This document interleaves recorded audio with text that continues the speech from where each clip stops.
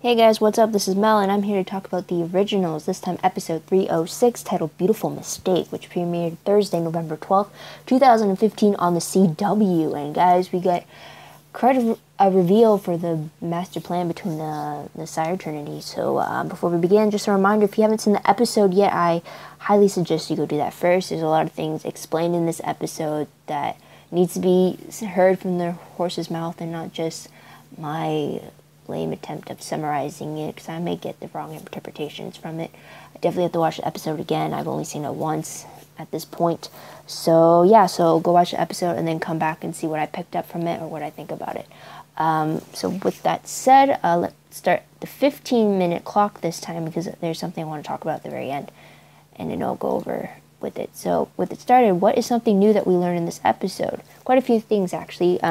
We learned that Elijah didn't just compel Aurora to break up with Klaus. He compelled Aurora, Lucian, and Tristan into believing that they were their respective sires, so that Michael would hunt them down. So basically having the first sires act as a decoy Michelsons. And that compulsion broke after 100 years, when Elijah was first daggered in Italy in 1104 AD by Alexander from the Brotherhood of the Five, when they first encountered the silver daggers. Another thing we learn is what the weapon is that the prophecy states, and apparently it's a bronze medallion that is supposed to be used in a spell that is meant to create a barrier around the target, making it basically impenetrable, protecting the thing inside but also preventing them from interacting with the outside world. And I'll go into more of that later. But we also learned from Rebecca, and we learned that she is close to finding a spell to bring Cole back, but Aya stops her before doing that, and the way she is stopped is not a pretty one for sure. So, most shocking moment of the episode definitely has to be Rebecca's return in the present day, not only in her witch body, but so basically Ava Sinclair's body, but also in her vampire body. I wasn't expecting that. I knew that Claire Holt would return, so I thought that we were going to get more flashbacks with Rebecca, so it was very surprising to see Claire Holt return as Rebecca in the present day, and I really liked that. Aside from Rebecca's return, the most shocking thing would have to be what this weapon is, and the plan that the Sire Trinity have for the Michelsons. They basically plan to trap Klaus, Elijah, and Rebecca inside the barrier that the medallion is supposed to bring, and while the barrier is supposed to protect any threat against the Michelsons, it will also prevent them from living out their lives. So basically all the other vampires could live out their life without the Michelsons interfering, or without having them risk their lives being in jeopardy because the Michelsons are in danger. So basically they just pretty much they want to seal the Michelsons up in a different version of a coffin with daggers instead, basically. Though I think they could have done that if Klaus was able to be daggered, but he's not, so they're going to go with this idea. So it wasn't something I was expecting. It was pretty shocking. We learn it through Aurora to Klaus, and then we find out what the medallion looks like because Lucian uses Camille to get to it. And apparently she had it in her Dark Artifacts archive this whole time. So, top 3 favorite moments. First one has to be Freya using magic to communicate with Rebecca. The way she did, both with the visits and the drinking, little drink binges they take with each other. I really like that magic, the fact that Freya could project herself to wherever Rebecca is, and basically kind of interact with her, basically give off the illusion that they are in fact sitting in a pub together sharing a drink. Or when Freya includes Elijah into the spell, it allows for Rebecca and Elijah to see each other face to face. So I really like that, and especially when Freya is able to use magic while she has magically placed herself where Rebecca is, especially when helping her against Aya's attack. I really like that. I hope we see that kind of that type of magic from Freya again very soon, where she's kind of in 2 places at once. It's kind of like she astral projected herself, but we haven't seen that yet, and I really like that they included it, and I hope we see more of it. That's basically what I'm getting at. And it's just great to see the bond between Freya and Rebecca. They've really come a long way And it seems like they really are sisters who have grown up together instead of just reuniting just under a year ago. So there's that. Another favorite moment has to be Freya walking into the compound and finding it completely destroyed because of the fight that Klaus and Elijah had at the end of the last episode. But what Freya finds is Klaus and Elijah just sitting at the dining table, having a drink together, and Klaus bleeding into a cup so that Elijah can be cured of his werewolf bite. It's just them sitting calmly explaining to Freya what they fought about, how they've come to a conclusion that their sires, or that their first sires or progeny, I guess, are conspiring against them, and how they're trying to turn each other against one another, and how they have to find a way to destroy them, and all said calmly, all said while toasting to a drink. It definitely reminds me of when Klaus and Elijah were having a dinner with Stefan and Damon back in episode 313 of the Vampire Diaries, and they were talking about Tatya and how they said that they had family above all, family always and forever, and they just had a toast to that, and they were on the same page as that. It gave me a very similar feeling, and I just really like the fact that after all the fighting, they're all covered in blood, their clothes are torn up, and yet they're just calmly sitting there having a drink. I really like that.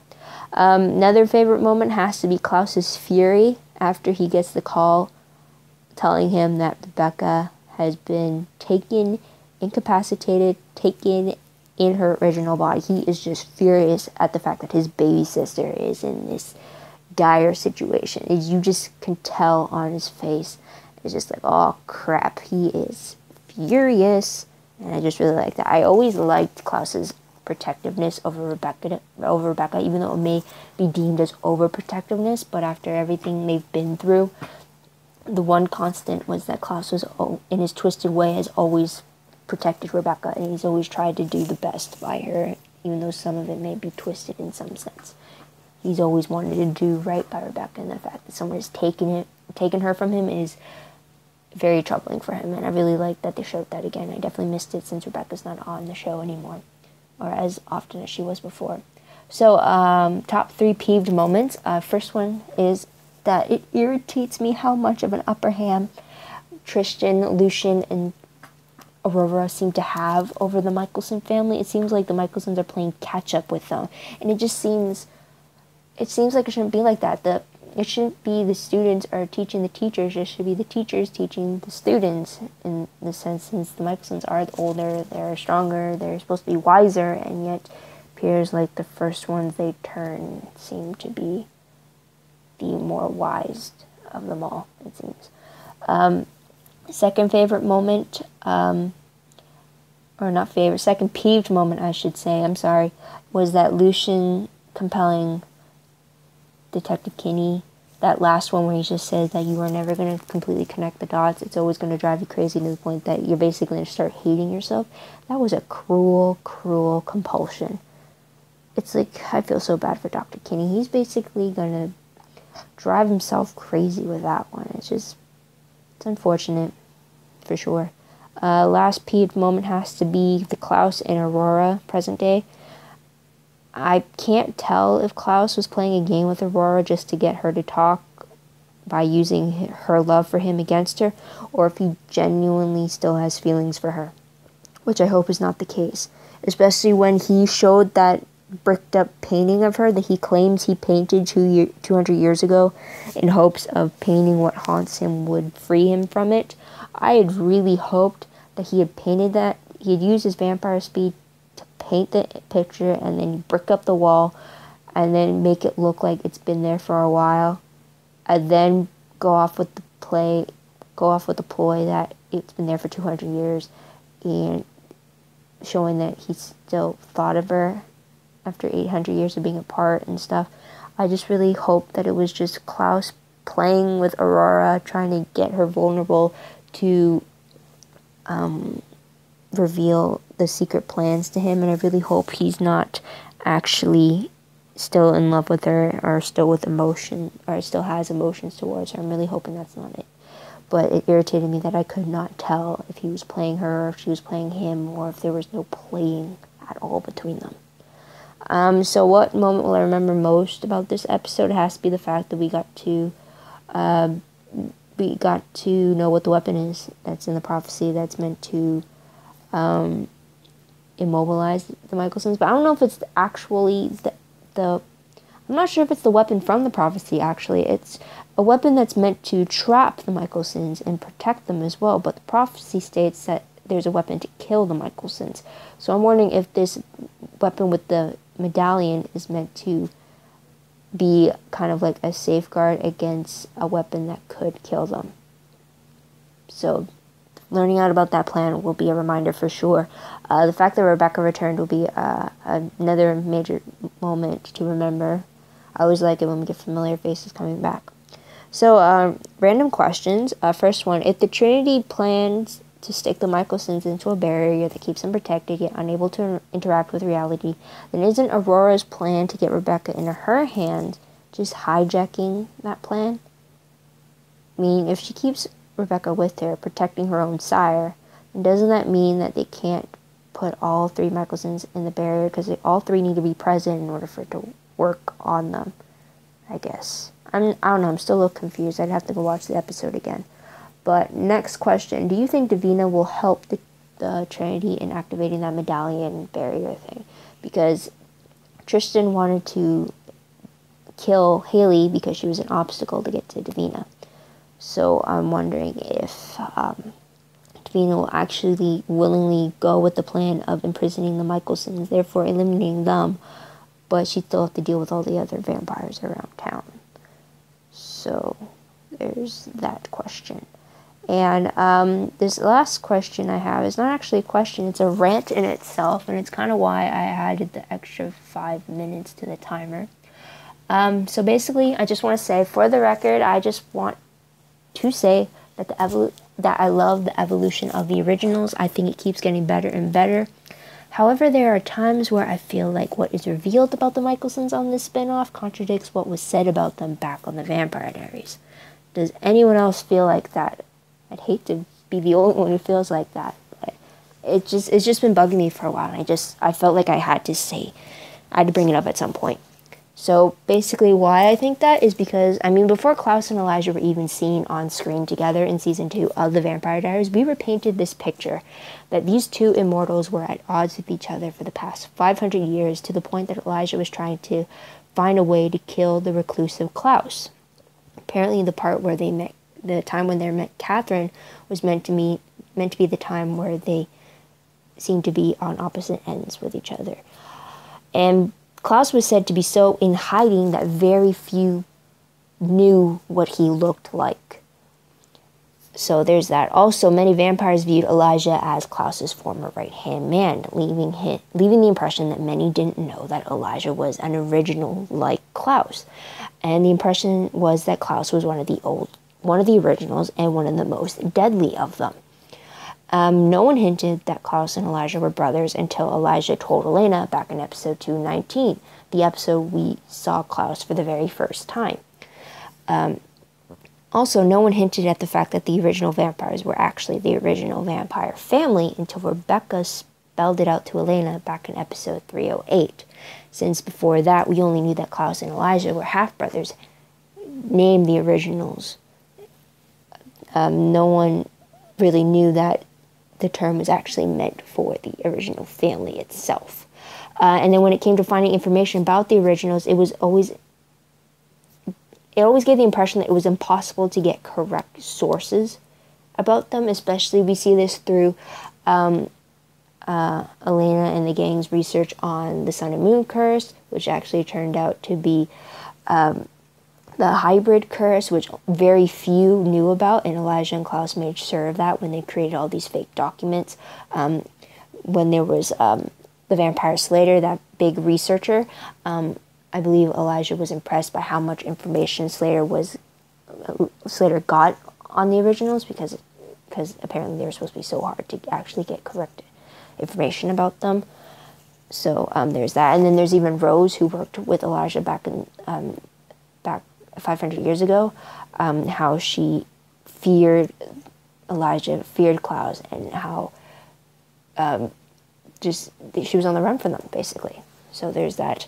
Also, the story of Tatia from episode 313 on the Vampire Diaries gave us the impression that Esther killed Tatia since she was the girl that stood between Klaus and Elijah, basically giving us the impression that she was like Catherine. And then Esther used Tatia's blood in the spell that created vampires, and then the leftover blood was used in Klaus's curse. I even have the quote Elijah used when telling Damon and Stefan about this. He said, and I quote, "Our mother was a very powerful witch. She sought to end her feud over Tatia, and so she took her. Klaus and I would later learn that it was Tatia's blood that we consumed in the wine on the night where our mother performed the spell which turned us into vampires. Tatia wouldn't make a decision between the two of us, so for a time Klaus and I grew estranged. Harsh words were traded. We even came to blows, didn't we, brother?" So that painted the image that Tatia was playing the two brothers because she wanted the best of both worlds. Another thing is that when I actually finished, wow. Okay, next thing was that when Elijah was surprised to learn that Klaus didn't dump their family into the ocean in episode 222, after his curse was lifted, we were left to think that for centuries that is what Elijah believed Klaus had done. However, when we get to the spin-off, all of this that we learned in the Vampire Diaries is contradicted in some way.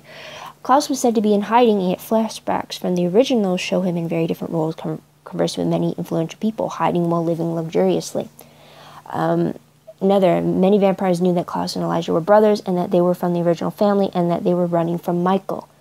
Many could even identify who Klaus is, when before they said that it was hard, that no one even knew what he looked like, or no one even knew the connection between Klaus and Elijah, except for the fact that they were considered originals. Another thing, many seem to know the secrets about the originals themselves, instead of misinterpretations heard by others, as legends usually are. They get misinterpretations, or because Klaus and Elijah made legends up so that people get the wrong idea, and therefore not knowing the truth about the originals. Yet some people seem to know the secrets from the originals itself. Another thing, Tatia wasn't killed by Esther that we learned in episode 205 of the originals. Instead, Esther had asked Tatia for some blood in order to use for the vampire spell, but then afterwards it was vampire Elijah who drained Tatia to the brink of death, and then Esther ended Tatia's life by taking her body from Elijah and using her blood to curse Klaus. Another thing, Elijah has been with Klaus for the last 1,000 years, with maybe a century apart from each other, especially after fleeing from New Orleans in 1919. Their siblings were always with them, whether daggered or not, or they always knew the location of their siblings, which is completely different to how we were given the impression in season 2, how Elijah believed that they were all lost at sea for many years, it seemed. So another thing, there's also the confusion behind the mechanics behind being an original itself. Only one confusion comes directly to mind, and that is in episode 215 of the Vampire Diaries, when Catherine told Damon that if an original is daggered, then their compulsion on a vampire would be permanent. However, Catherine proved later on that that was not to be true. Instead, when an original is daggered, that means their compulsion on vampires is undone, which was shown when Elijah's compulsion to keep Catherine in the tomb was reversed when Alaric and Elena daggered Elijah. So if that is the case, what about all the other incidences when the originals compelled vampires and have been daggered after doing so? Wouldn't those compulsions be reversed? The same if an original dies, their compulsion on a vampire is reversed as well, which was shown when Damon and Cole in episode 411 and 412 of the Vampire Diaries, when Cole compelled Damon in 411, then to have it reversed in 412 after Cole was killed by Jeremy. Yet I don't see any of these ramifications being reflected on the spin-off. Okay, scratch that. Thankfully, tonight's episode touched upon this very fact, with compulsions being undone by daggering when Elijah revealed that he had compelled Lucian, Aurora, and Tristan into believing they were their respective sires on the run. But that was undone when Elijah was first daggered 100 years later by Alexander from the Brotherhood of the Five back in Italy when they first came across the silver daggers. That was in episode 404 of the Vampire Diaries. So if it wasn't for tonight's episode, we never would have got any hint of the ramification of vampire compulsion being undone if the original is daggered. Never would have had that on the spin-off if it wasn't for tonight's episode. So I guess the point of this rant was basically me with the impression that I've been given for the past, how many years? 6 years now? Impression since season 2 of Vampire Diaries. I've always been given the impression of who these originals are, and then after having them on screen for so long, I always now feel like there's two different vibes to the past versions of the originals, if that makes any sense. There's the legend that we were brought up to believe they were back on the Vampire Diaries before they were introduced. And then there's the originals we got to learn in the present day who they are. And then now they're the originals that we are learning in the flashbacks on the spin-off itself, which may not seem like the same vibe that we got on the Vampire Diaries. I'm not even sure. It's just at some points I wonder where are these evil legends that we were told that scared people on the run back on the Vampire Diaries for like 500 years, and yet we see people getting away with stuff from them now on the spin-off. It's just, I don't know, it's just, sometimes it bugs me despite the fact that I love the show. I loved how far the Michelsons have come. I love their development. I love that we're getting all these different sides to them. It's just sometimes when they do the whole flashbacks or we learn something new about their history, it kind of doesn't map up with the image I had created off of previous information about their past, if that makes sense. So sorry that took so long. I didn't really, apparently writing all of it down jot note-wise did not really help me, because I had this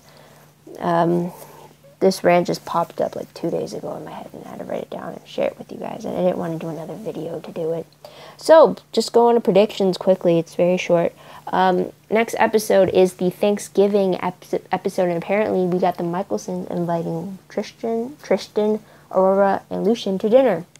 So that should be fun, right? So my own prediction for this season is that Rebecca's body is nowhere to be found. So I believe Klaus is going to be more determined than ever to get her back. Don't know what he's going to do, don't know how he's going to do it, but that shall be interesting, and I can't wait for that reunion between them, for sure. Next prediction, Lucien still has Camille as his hostage, as seen in the promo, and that's probably because he's waiting for the Vervain to be out of her system, but what is Cammy going to do? She's got to have to some way prolong Lucien compelling her to forget certain things, or she has to find a way to get out of his place before he finds her again. Next prediction, we have the weapon now, or we have a weapon, not necessarily the weapon in the prophecy, but what about the beast of the prophecy? We got to learn something about that soon. I really want to put a face to that shadow of an image, or some kind of name to it. I don't want to keep calling it the beast. So, that's about it. I took longer than expected. I am so sorry about that. Apparently, once I get started talking about something, I just can't stop.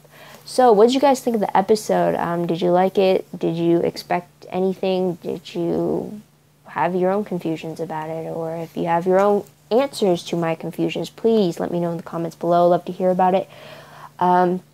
Also, don't forget to like this video, subscribe to my channel, check out my other videos, or share this with anyone that you are friends with in the Originals fandom. Spread the word around. Let's build this fan base, make it grow, have it last a little longer, for sure. There's so much more. There's 1,000 years worth of storytelling to reveal, as well as future timelines to reveal. And I'm waiting for a crossover. I want a crossover with the Vampire Diaries, for sure. So there's that. Also, if you want a more detailed recap about the episode itself, like a play-by-play, if you will, check out my LiveJournal account. The link for that will be down below. If you want any news from the Originals itself, whether it's by episode, whether it's the promos, sneak peeks, synopses, episode stills, or any GIF sets that ever come across my dashboard, all of it can be found at my Tumblr. Links for those will be down below. I like to keep everything in one place, and hopefully that is convenient to you like it is to me. So just check that out. And that is pretty much it. So I'm going to end this video now, and this is Mel wishing you all a great Thursday and have a good week. Bye for now.